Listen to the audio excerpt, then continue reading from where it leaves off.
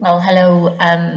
I'm very sorry that I can't be with you in person, but I hope that you will be able to follow this talk about vulval disease and that it will be useful to you. So when we talk about patients with vulval disease, they can present in different ways. They may complain of itch, pain, or soreness. And then there are multiple different diagnoses and different fields in the area of vulval disease that we then can fit into these patterns. And that is a wide area, and for those of you that may be not so familiar with dealing with patients with vulval disease, I'm going to try and make this a practical approach that should be helpful. So the way that we will look at this is patients who have no symptoms but are worried because they can see something that they feel is abnormal on the vulva, those who have symptoms but have nothing to see, and then lastly, patients who have symptoms where there is something to see. So patients sometimes will be completely asymptomatic but will have seen something when they may have self-examined that they get concerned about. And a lot of this is just normal variants. So it's important that you are familiar with these. This is a patient with a rather prominent Hart's line. You can see this redness inside, but this is just the normal vestibular mucosa. And Hart's line is the junction of mucosa that is non-keratinized with keratinized skin. This is a particular problem in patients who may present with provoked vulvodynia.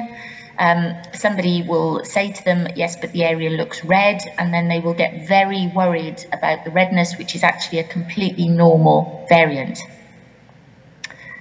Vestibular papillae, these are often found, these are not warts. They're a variation of normality that is seen in up to 50% of premenopausal women. They don't need any treatment, they don't cause any symptoms. And then simple angiokeratomas, these little hemangiomatous lesions with a keratinized surface, very common in men and women, and again, completely normal, do not need treatment. But there are situations where patients may have no symptoms where they do need treatment. This is a patient that thought she had warts, but if you look very closely, there's this rather odd plaque that's a bit irregular at the fourchette, and biopsy of this showed what we would have previously termed undifferentiated HPV-related vulval intraepithelial neoplasia. The new terminology is now high-grade squamous intraepithelial lesion, or INT'L. And there are patients, it's a very small group, but there are patients with lichen sclerosis who do not have any symptoms. But these are still important to treat because, as you will see here, this patient has developed quite significant scarring with loss of the labia minora, sealing anteriorly, narrowing of the introitus, and this area of active lichen sclerosis. So this patient does need to be treated with an ultra-potent topical steroid, as we will discuss later. Then there are patients who are very symptomatic, but when you look at the vulva, there is nothing to see. And the vast majority of these will have a vulval pain syndrome. These are neuropathic problems, termed vulvodynia. But just to make you aware that there are patients who can develop vulvodynia after an inflammatory dermatosis. So when I say there is nothing to see, what I mean is that there is nothing to see that would explain their symptoms.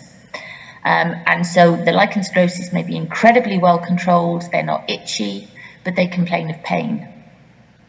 And the simple way of looking at vulvodynia is the old classification, where the symptoms were generalized, but they're no provocation, and localized. Localized provoked pain is still the commonest.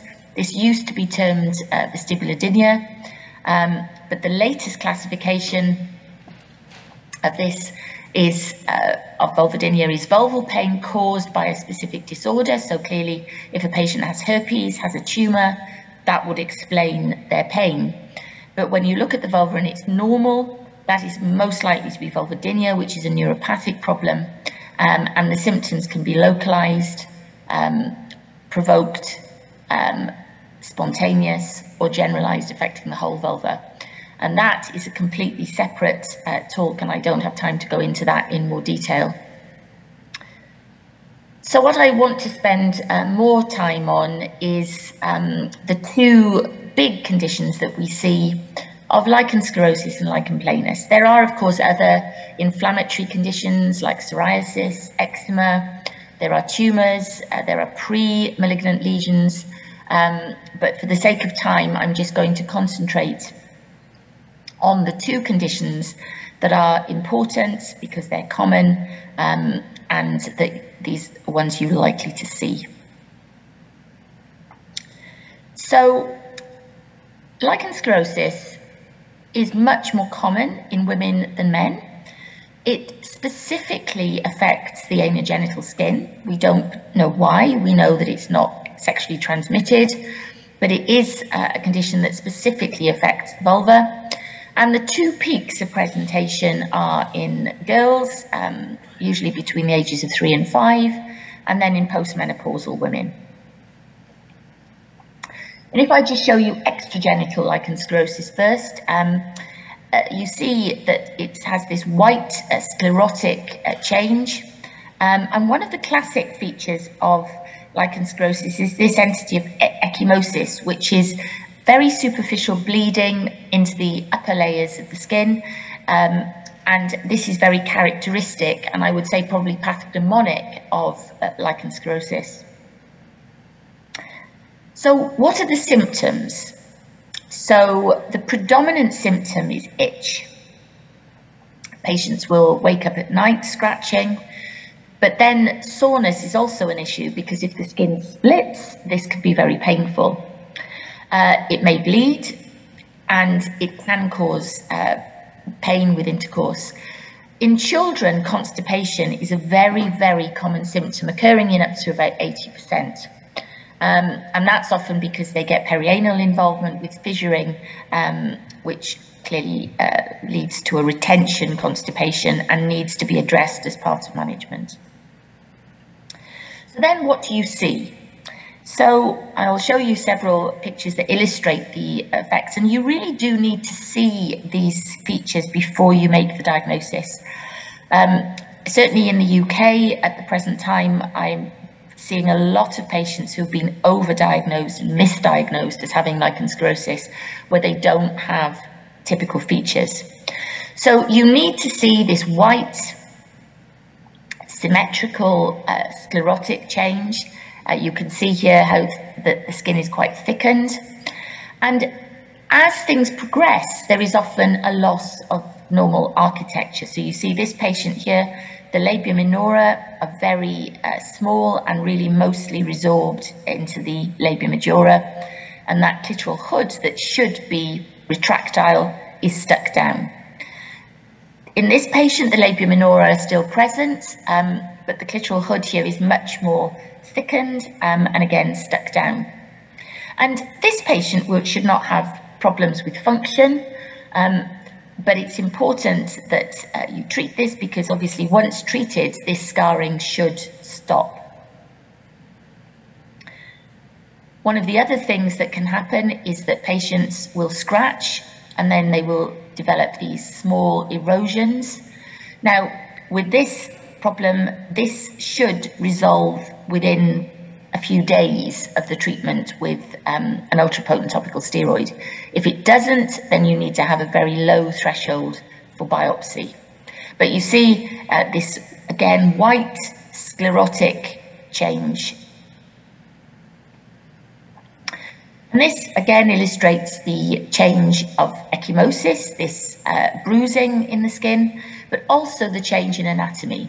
So the labia minora are very small. There is synechia here anteriorly with sealing of the clitoral hood and narrowing of the entrance. And I think you can see here that there is a fissure And this patient will have problems with intercourse and may need expert management to improve that. So this is a list of what should not be used to treat lichen sclerosis. Most of these now are historical, but topical testosterone has no benefit, and there is no role for surgery in lichen sclerosis unless there is a tumour or there is such bad scarring that that needs to be treated. Because if you do surgery, this patient had a vulvectomy for benign disease, what happens is that the lichen sclerosis keratinizes in the scars, and this patient has significant problems with function and ongoing symptoms, so she is no better. But there is a very good evidence base for the use of an ultra-potent topical steroid.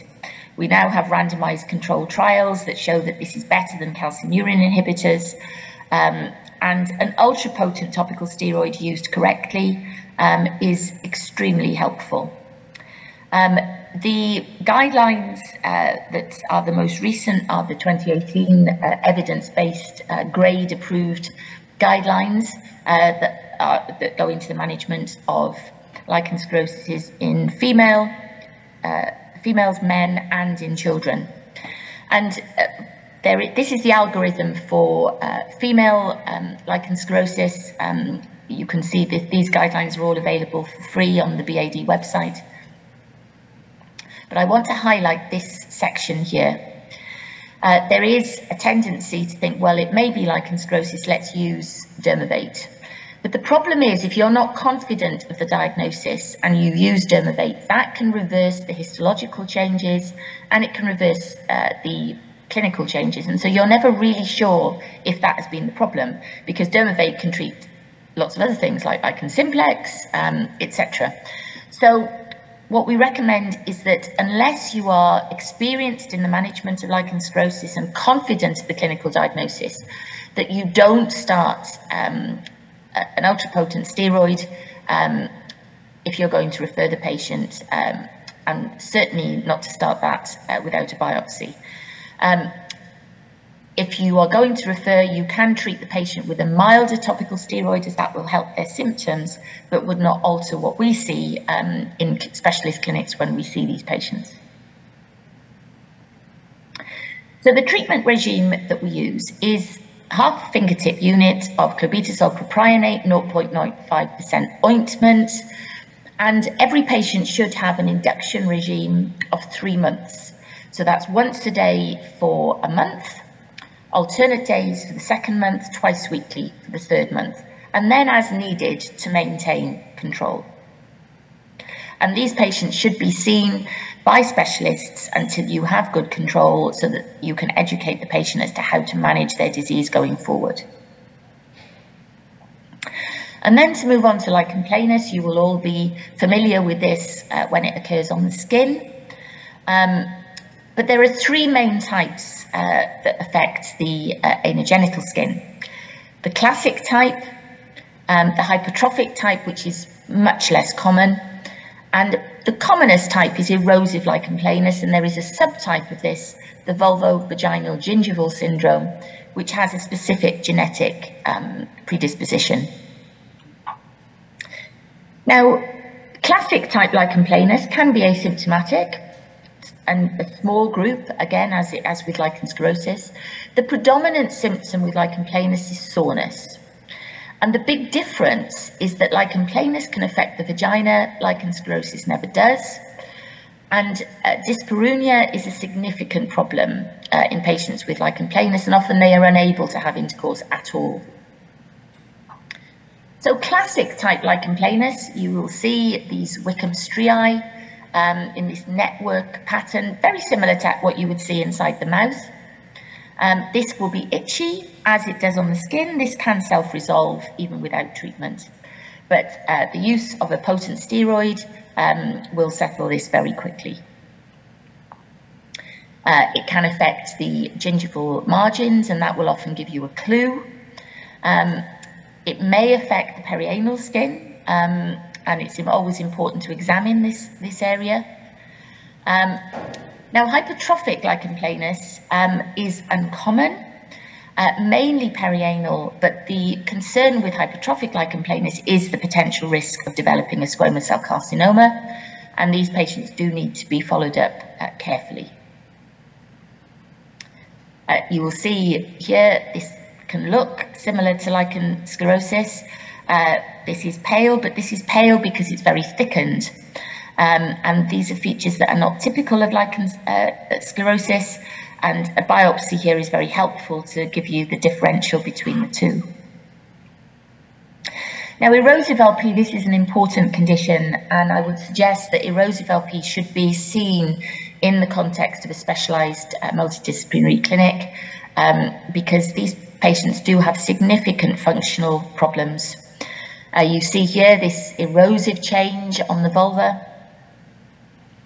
But the important thing here is that if this erosive change occurs inside the vagina, this can stick together very quickly, and these patients then will need surgery to open that. That can be prevented by good treatment. And again, you see this marked erosive gingival change. But do take care. I hope you can see here this eroded plaque, but it's very irregular. It's not symmetrical. And this is a patient with high-grade squamous intraepithelial lesion, undifferentiated VIN, and this is an important differential diagnosis of erosive lichen planus, and this would need a biopsy. You see, this is arising actually on a background of lichen sclerosis. Now, the topical treatments that we use for lichen planus are ultra-potent topical steroids in the same way as with lichen sclerosis. But the vagina needs to be treated, and as dermatologists, if you're not confident about treating a vaginal disease, then it's important to work with a gynecologist. Foam preparations can be used, but there are availability issues with these. So using a topical steroid on a dilator for vaginal change can be helpful. Calcineurin inhibitors, tacrolimus and pimecrolimus, are used, but they are not tolerated well, and often will cause a lot of irritation. There is little evidence for the use of systemic agents, things like phenolate, hydroxychloroquine, methotrexate. These are all used, but there's no evidence base for them. They may help some patients. Just to finish off, just to show you where lichen sclerosis and lichen planus are similar. They will both scar, they can both hyperpigment, they will both purpurize. There is a link with autoimmune disease. There is a small risk of malignancy with both, and they both can develop vulvodynia after good treatment. So lichen sclerosis can scar, lichen planus can scar, but you see this is erosive, this is sclerotic. They will both often develop hyperpigmentation. This is usually much more of an issue with lichen planus than lichen sclerosis, but it can occur. And the risk of malignancy is probably about 3 to 4%. Actually, in patients with well-treated, well-managed disease, that risk is much, much lower. These are old figures now from the last century that show this very high rates of malignancy, but in this term leukoplakia, this should never be used these days because it's not diagnostic, and a lot of those patients probably had pre-malignant disease. It does still happen. This is a patient with lichen sclerosis that presented with a squamous cell carcinoma in a background of untreated disease. And this is a patient with hypertrophic lichen planus, hypertrophic nodule of LP, big ulcerating squamous cell carcinoma. And just to mention differentiated VIN, this is the non-HPV related type of pre-malignant disease that's usually seen with lichen sclerosis and sometimes lichen planus. This is a patient who developed a squamous cell carcinoma, but you can see the surrounding change here of differentiated VIN, and the histology really just shows change at the basement membrane and is a very subtle histological diagnosis, so needs an expert pathologist. and both can develop vulvodynia. So the main differences between lichen sclerosis and lichen planus: lichen sclerosis will occur in children. It's itchy, ecchymosis is common, and generally the response to treatment is good. But with lichen planus, very rarely affects children. Soreness is the major feature. There can be oral and vaginal involvement. Inflammation and post-inflammatory hyperpigmentation is more marked, and treatment is more challenging. So in summary, with any patient that presents with vulval symptoms, a careful clinical evaluation. Look at other sites, because if you examine the mouth, that may well point you towards lichen planus. A lot of these patients do need specialised management in expert supervised clinics, and obviously work with your pathologist, as clinico-pathological correlation is vital. Thank you very much. I'm sorry I'm not available to answer questions as this is recorded, but I'm very happy for you to email me, and I will try and help. Many thanks.